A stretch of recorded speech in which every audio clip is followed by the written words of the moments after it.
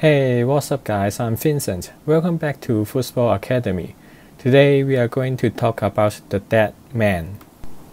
If you haven't subscribed to my channel, please do it now and click the bell button below.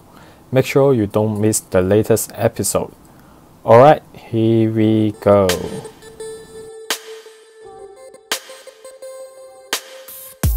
So what is the meaning of the dead man?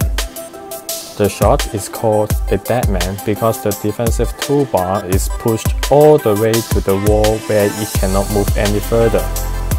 And you could see there is still a square opened in here, roughly around the width of the ball. That's the defense setup for a dead man pull shot. It will be the other way around for the push shot, and you could do the dead man with the snake shot and pin shot as well.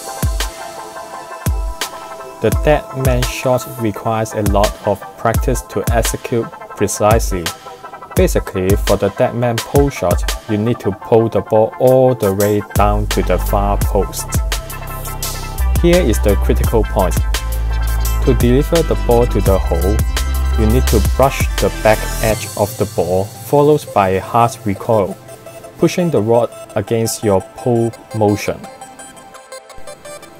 And this is how to make sure the ball goes perfectly square off or slightly brushed back to the goal without hitting the post.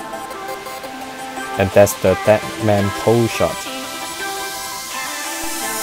Here is an extra tip. Imagine the ball is weightless. Focus on the stroke and not the pull motion. Try it out and let me know how many times you could hit it consecutively. Alright, that's it for this episode. Don't forget to subscribe my channel, like this video, and I will see you again next time.